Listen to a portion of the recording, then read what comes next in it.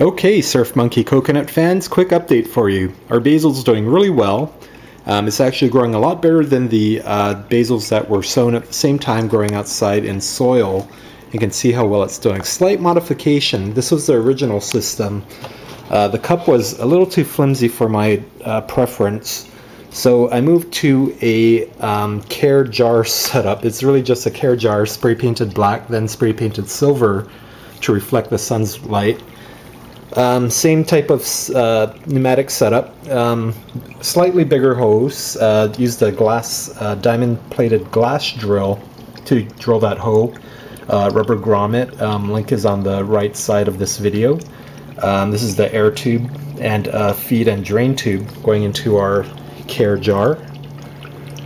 The glass jar is a lot heavier, so it withstands a lot more tossing and turning.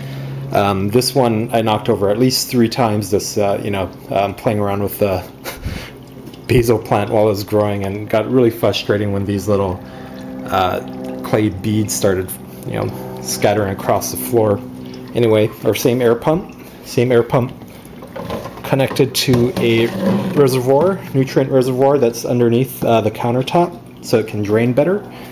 And right now, the system's percolating. I left this little window so we can see what's going on inside, and also so I can check my water levels to make sure that it's going up to the root cup. So here we are. I think this is about the 4th week, and we'll update this video as we need to.